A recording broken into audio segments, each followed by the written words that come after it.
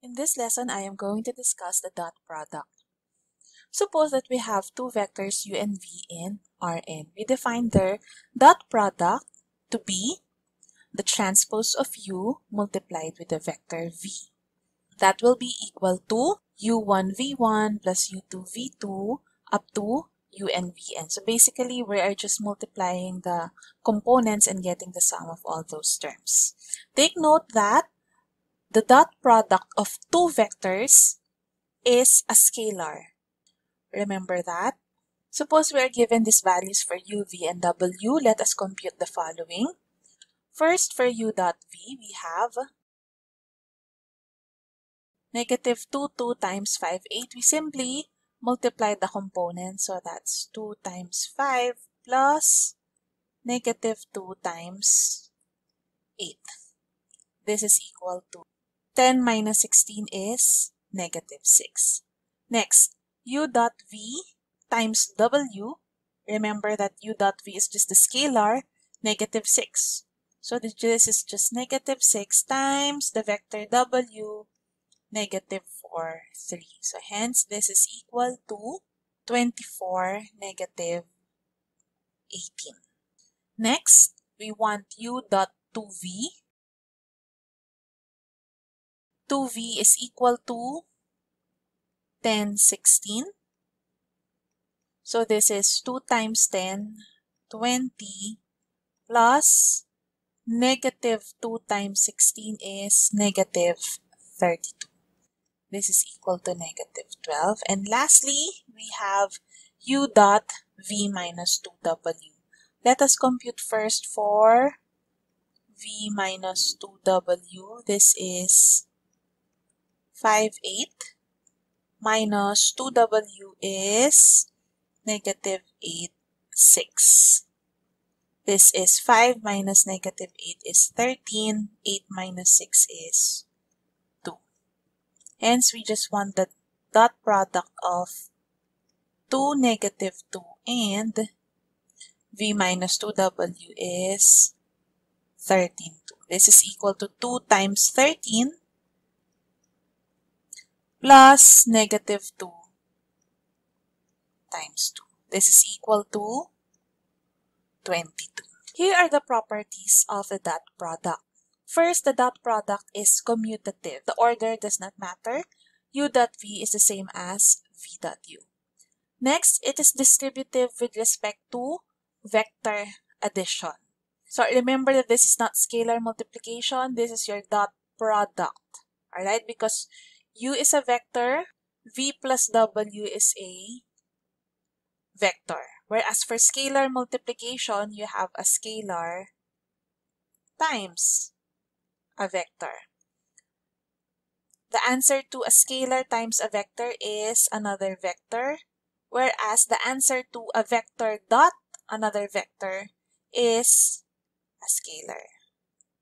Going back, u dot v plus w, we can distribute u, so that's u dot v plus u times w.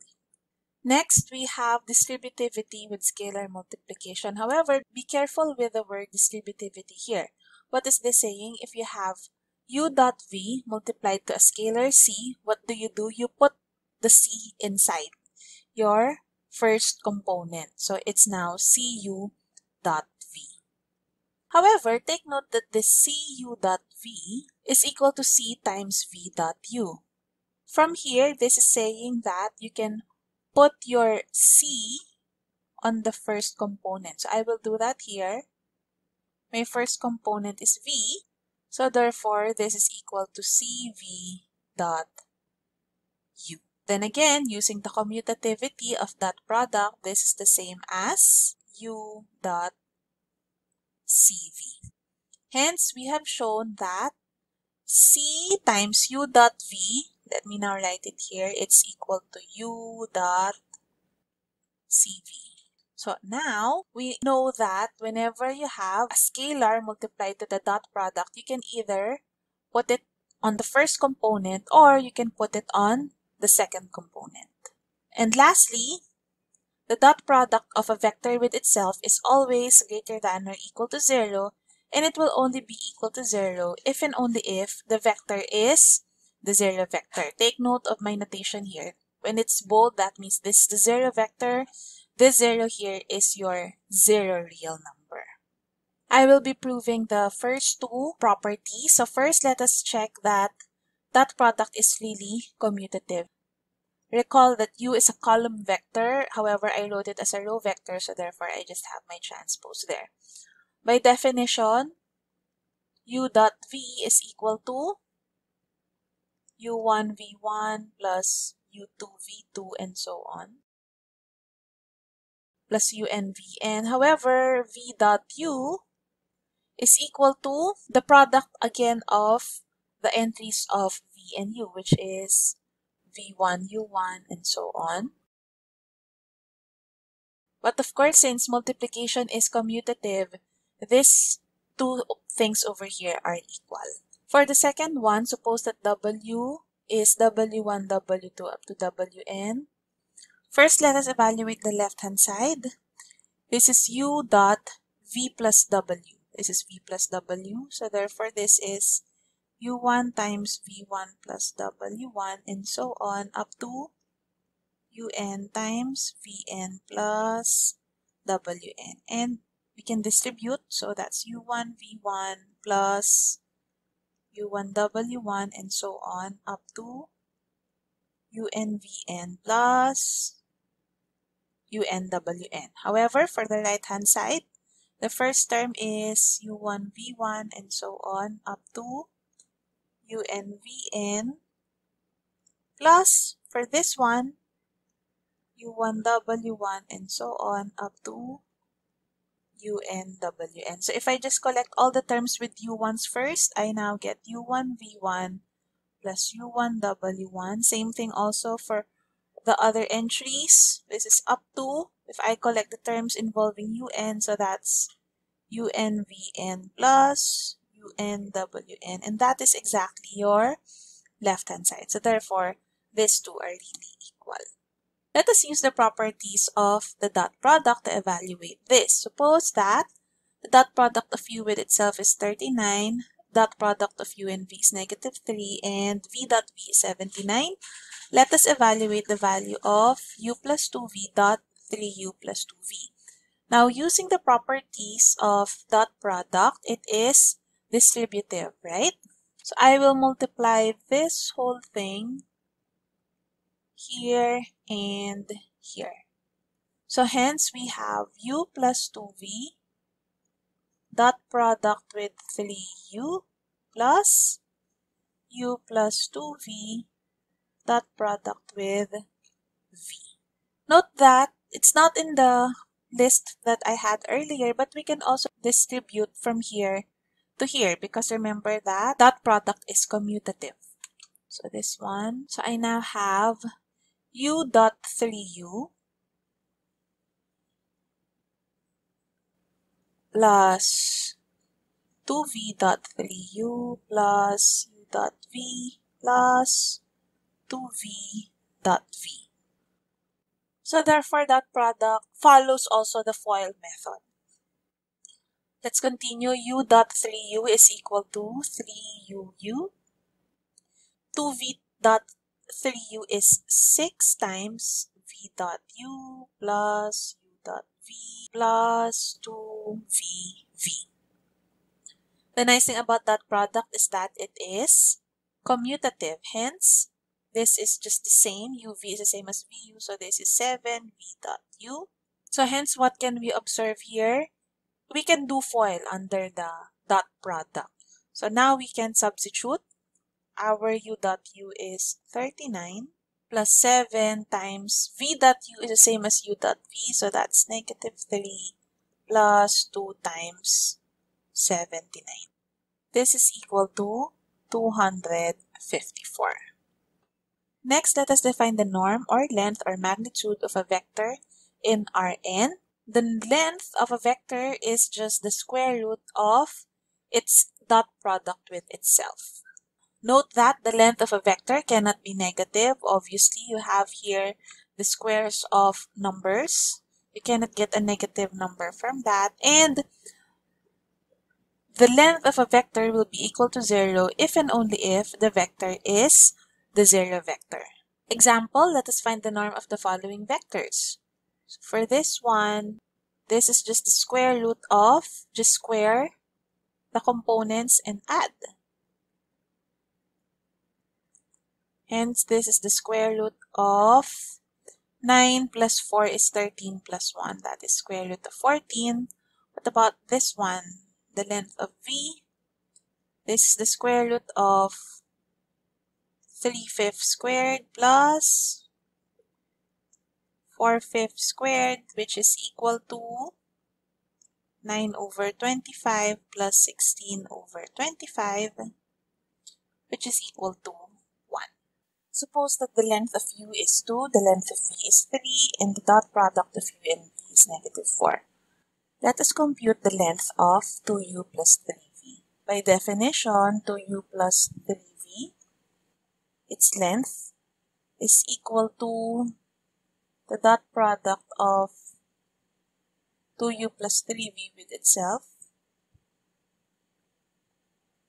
and then square root. Remember that we can treat it as if we are just multiplying real numbers. So we have 2u times 2u, so that's 4u dot u plus 12u dot v plus 9 v dot v. However, u dot u is 4 times the length of u squared. Similarly, v dot v is 9 times the length of v squared. So this is equal to 4 times, substitute the value of the length of u, so that's 2 squared plus 12 times -4 plus 9 times 3 squared. This is equal to 16 minus 48 plus 81, which is equal to the square root of 49. That's equal to 7. Let us now discuss parallel vectors. Two non-zero vectors u and v are parallel if one of them is a scalar multiple of the other. In other words, u is equal to c times v, where c is a scalar. So take note that if the scalar c is positive, the two vectors have the same direction, whereas if c is negative, the two vectors have opposite direction. So for example, here my u is the vector 1, 1, v is the vector 2, 2, and w is the vector -2, -2. So v is equal to 2u and w is equal to -2u, right? And w has opposite direction as u because the scalar multiplied to u is negative. Now what can we say about the length of parallel vectors? Take note that you can simply pull out the scalar, but of course remember that the length is always positive. So therefore, you get the absolute value of the scalar. So for example, the length of -2u, just like in our previous example, that's 2 times the length of u. For instance, our vector u is -1, 3, 0, 4. Find a vector v that has a direction opposite to that of u and twice its length. The fact that u and v has opposite directions tells us that v is just a scalar multiple of u, but that number should be a negative number because opposite direction.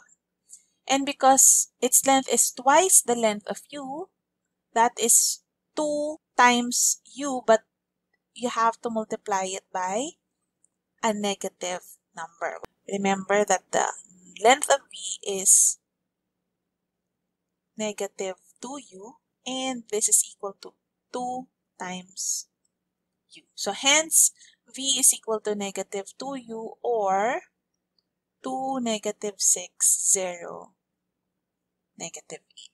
Next, let us find the distance between two vectors u and v. It is defined to be length of the difference of u and v.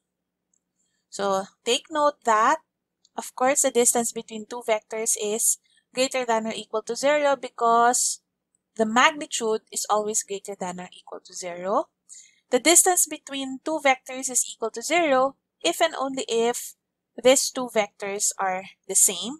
And lastly, the distance between two vectors u and v is the same as the distance between v and u. The order does not matter.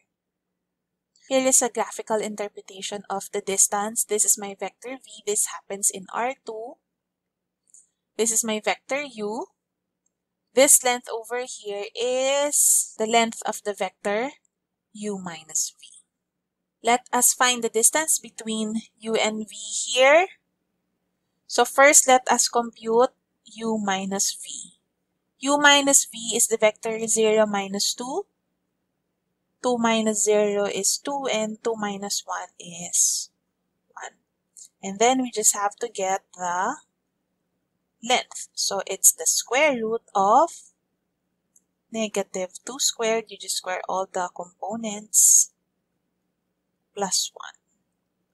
So this is 4 plus 4, 8 plus 1, which is 9. Square root of 9 or 3. Vectors of length 1 are special vectors and we call them unit vectors. Take note that the standard coordinate vectors are unit vectors. Now what we want to do next is to normalize a vector. Suppose that v is a non-zero vector in Rn. Suppose this is that vector. We want to normalize this vector. When we say that we want to normalize a vector, we want to find a vector such that it has the same direction as v, but this one has a length of 1. And what is that vector going to be? What you need to do is to just multiply the vector v by 1 over its length. Take note that u and v are parallel here because u is just a scalar multiple of v, and this vector u here, let us get the length. Remember that this is just a scalar. In particular, this is a positive scalar. So I can simply pull it out. And the absolute value of that is just itself because this is already positive. So this is 1 over v times the norm of v, which is really equal to 1. For example, let us find a unit vector that has the same direction as 3, 4. Verify that this vector has length 1. What do you need to do? You just have to get the norm of v. That is equal to 5, correct? So therefore, our unit vector u is just 1 over 5 times our vector v. So that's 1/5, 3, 4. So that's 3/5, 4/5. And indeed, this one has length of 1.